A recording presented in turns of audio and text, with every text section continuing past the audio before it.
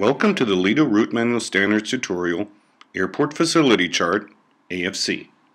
The Airport Facility Chart serves as a quick reference and overview chart to support flight operations within the terminal control area before landing or after takeoff and for contingency purposes.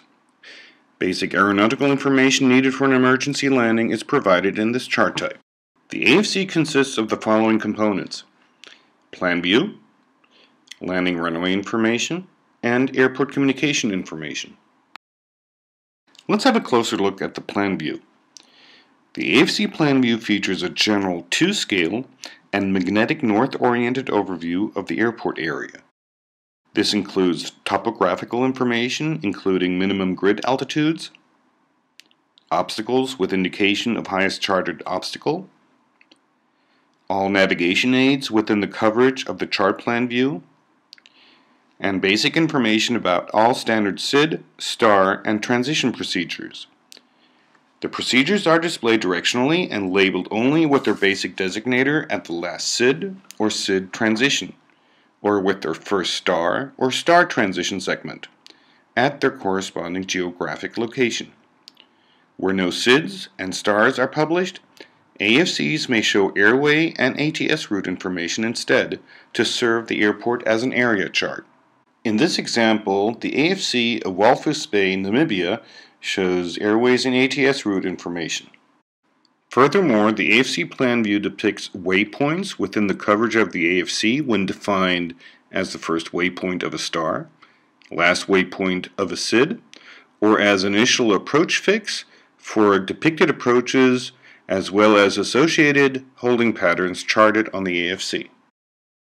The Plan View also depicts landing runway layout with the georeference minimum sector altitudes and main approach procedures, which include frequency and facility identifier or performance-based navigation approach designator.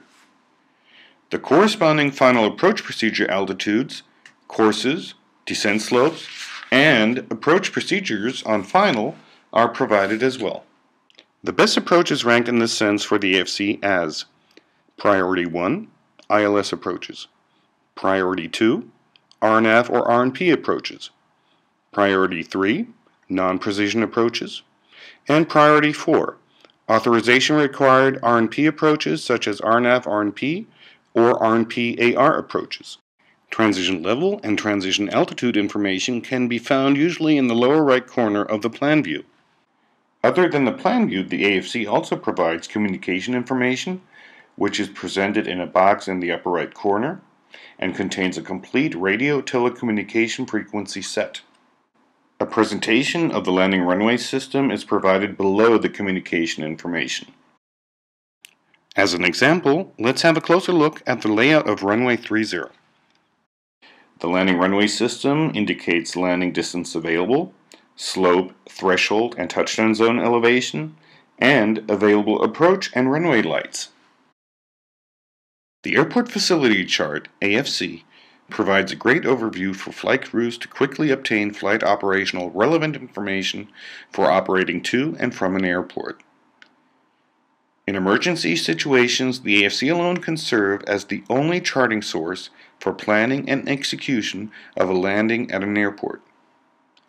AFCs, as the paper charting product, will have the AGC of the relevant airport charted on the backside.